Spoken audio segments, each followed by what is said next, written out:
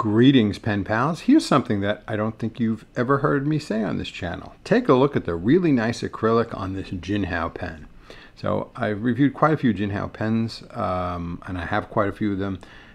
One thing that they have not really had up until now is what I would call really nice acrylic pens. Most of the pens are not acrylic, and the ones that are don't really have particularly memorable acrylic finishes, but this one is particularly nice. This is the Jinhao model 200. I think it comes in about 2 or 3 finishes. This one is what they refer to as an amber finish. It's got ambers, maroons, yellows, greens in here. It's just a really nice brown here. It's really quite a nice finish and really nice material. Not quite up to, say, Pen BBS standards of material by any means, but it is still a pretty nice pen. So let's do a couple of size comparisons to see how this pen stacks up size-wise against some other pens. So here's our traditional size comparison against a Pilot Metropolitan and a Lamy Safari, and as you can see, it's pretty much spot on size-wise with these very popular pens. In this case, we're talking about a cigar-shaped pen. It's widest right at the end of the cap, and then it tapers down at the top of the cap and tapers down to a point at the end. Not a particularly heavy pen. It's mostly acrylic, weighs in at 22 grams. You're probably wondering if we can compare this to some other Jinhao pens, and we certainly can. Okay, so here's our Jinhao 200. It is pretty much the exact same size as this pen, which is the extremely popular and very inexpensive Jinhao 992. It's a bit shorter than this X750, also quite a bit lighter. This X750 is an all-metal pen, quite heavy. It's also a bit smaller than this model 8812. This is a primarily wooden-bodied pen. The big kahuna among Jinhao pens, size-wise and weight-wise, is the 159, which is essentially meant to be their Mont Blanc 149 knockoff. I mean, not really much of a knockoff. It is the same size and shape, but beyond that, they have nothing in common. But at any rate, the Jinhao 159, which is longer and girthier and heavier as well. Maybe my favorite Jinhao pen is one I reviewed a little while ago, which was the Jinhao Centennial, which is this pen right here. It comes in right about the same size as the Centennial. Also a primarily acrylic pen, but it just sort of has a much more premium build quality than any of these other Jinhaos, including the one we're talking about today, although this is a pretty nice pen, as we'll see as we continue. All right, so as you can see, very little in the way of hardware on this pen. The only metal part that's visible really is the clip itself. And speaking about the clip, it's a really nice functional clip, kind of retro styling, reminded me of another clip, and that clip, it reminds me of, it's really almost the exact same size and style clip as on this Kaweco Student. So we're talking about a really almost an identical clip. Of course, one says Kaweco on it and the other has the Jinhao logo, but the size, shape, general theme and decor, etc. is really almost the identical clip as on the Kaweco Student. So nice clip. Kind of retro looking and quite nice. And again, like I said, we're talking about a cigar-shaped pen. It is a screw to uncap pen. It takes 2 full turns to unscrew. And like we said, so the top and bottom are both rounded ends, no finials or anything like that. Personally, I think this is too short to post. It is usable unposted, but again, I am a poster and I do like to post it. It does post quite securely. Like most Jinhao pens, you will find a plastic cap liner at the end here, and I will say it is effective in keeping the pen from drying out. It does work quite well. Here's the only downside for some people. Well, there's really 2 downsides. One, it's a number 5 nib. Obviously, a number 6 nib would almost always be preferable. It does have a smooth metal section, which is a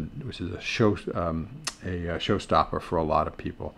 Some people just can't deal with the non-grippiness of a smooth metal section like this.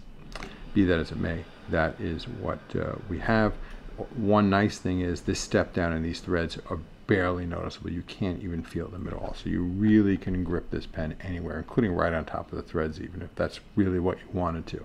So it is a smooth metal section, so that is something that that might be a downside for a lot of people. The nib itself, it's a standard Jinhao number 5 nib. It has the Jinhao Chariot logo and an F for fine, and says Jinhao, and has a little bit of scroll work. Again, number 6 nib would have been nicer. The Jinhao number 6 nib is a great nib. Number 5 nib is a pretty good nib, but the number 6 nib is, especially for the money, might be one of the best nibs for the money out there. Great nib. Again, number 5 nib is no slouch, but I'm really a big fan of the Jinhao number 6 nib, and of course it has an uninspiring plastic feed. As you could imagine, this pen is cartridge converter, and given that we're dealing with a all metal section and metal piece here, we're not going to be eyedropping this pen anytime soon. The converter is included, and it's your basic Jinhao converter, but it is a very nice converter. It's metal, plastic, and all that, and these work quite well. These garden variety Jinhao converters. And again, to me, the main appeal of this pen is just this extraordinarily nice acrylic, which is quite unusual for Jinhao pens, because they typically are not renowned for acrylic pens much at all, and when, you know, certainly nothing of this caliber. Again, we're not talking about like pen BBS grade amazing acrylic, but this is still a pretty nice acrylic. Really like it. Really like it quite a bit. Well, I think that is pretty much our walkthrough of the parts of this pen. But of course, pens were meant to write, and I know you want to see this pen write, and I'm going to show you that right now. Okay, folks, as we said, we're writing with a Jinhao model 200. And this has a steel nib in fine, and this is really smooth. I'd say it's definitely above average in wetness. Quite nice. This is not a flex nib by any means, so you're not really going to get any kind of line variation here, but it's not really intended for that. Reverse writing is actually not bad, and that, I will say, takes it to a double X fine, and it's actually not all that scratchy, and it flows halfway decently, so not bad at all. All in all, a pretty good nib, if I do say so myself, and I will. But again, I would have really preferred a number 6 nib in here, but what are you going to do? Again, for a number 5, again, the Jinhao nibs are, as I've said before, quite good. Number 6 nib is nothing short of spectacular, and I would say the number 5 nib, I would categorize that just kind of a notch or two below. But again, I seldom to ever had problems with Jinhao nibs. They always have good flow, etc. So we're talking a pretty nice writing pen, all in all. Speaking of nice, something that would be really nice is if all you folks out there could please like, comment, share, and subscribe. That would just be outstanding and much appreciated. But like we said, great pen. I would say the real selling points of this pen are the really pretty acrylic, the very nice nib. Don't want to sell this nib short, very nice nib. Shortcomings are the fact that the nib's at number 5, not number 6, but the biggest shortcoming for some people, for sure, is going to be this smooth metal section. Unfortunately, for some of you, that will be a deal breaker, which is unfortunate because this is otherwise a very nice pen. I say that's about it for this pen for today, but let's talk about this ink for a few minutes now, shall we? Okay, this ink is Diamine Tobacco Sunburst.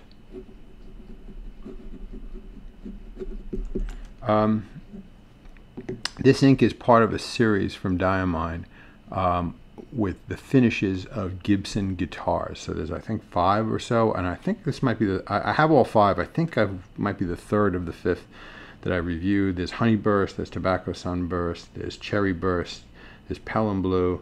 I forgot what the 5th one is, but there's a whole set. So I'll definitely get working my way through the whole set over time. But these are finishes of Gibson guitars that Diamine's collaborating with Gibson to come out with these inks, and they're all quite nice.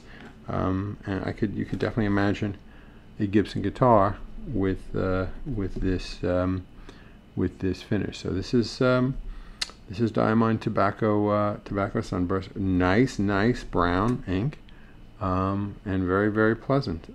Get a little bit of shading and variation there, but all in all, just a pretty ink. And I think it complements this pen quite well. I like it. That's what it looks like on this Rhodia paper. Let's take a quick look at what it looks like on Tomoe River paper. Okay, so as we said, this ink is Diamine Tobacco Sunburst. And again, pretty ink, quite nice. Definitely you get a little bit of shading and variation. Nice shade of brown, definitely evocative of tobacco. I would definitely say that you're definitely getting that vibe off of it as well. But quite a nice ink, and Diamine seldom disappoints me, and they certainly haven't this time. So I think that will just about do it for this video for today. As always, I hope you enjoyed it, because I sure enjoyed making it. And as always, until we see each other again, have a great day. Bye-bye.